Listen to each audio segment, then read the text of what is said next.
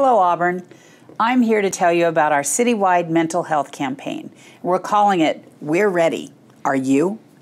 And I'm calling on our entire community to join in on this important effort to move the needle on mental wellness in Auburn and beyond. The campaign kicked off about a month ago with the tremendous support of our partners, Wellpoint, Washington, formerly AmeriGroup, and the Auburn School District.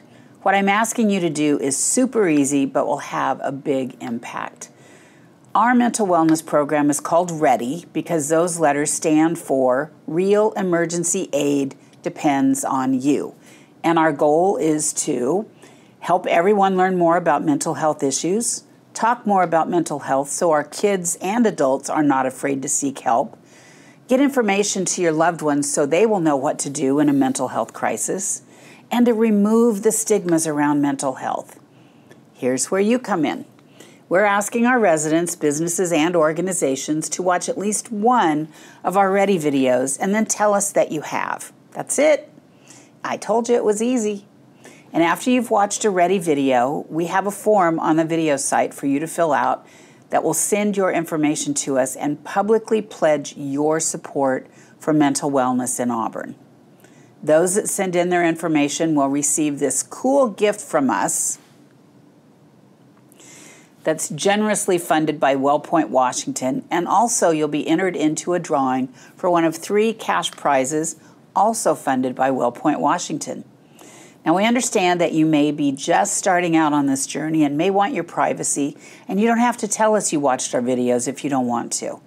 The important thing is that you took the time to learn, and I hope it helps you or one of your loved ones. And as I have said many, many times before, there may be bigger cities in Auburn, but there is not a bigger community. And Auburn people come together when help is needed. We know that people of all ages and walks of life are struggling with mental health. 1 in every 5 of our adults and 1 in every 6 of our youth between the ages of 6 to 17 are affected by mental health issues. If we applied that math to our community, that's about 18,000 of our friends and neighbors. As we begin this tremendous effort, we hope other cities will help, which could lead to more research, more treatment options, and more caring for our friends and neighbors with mental health issues. Well, are you ready?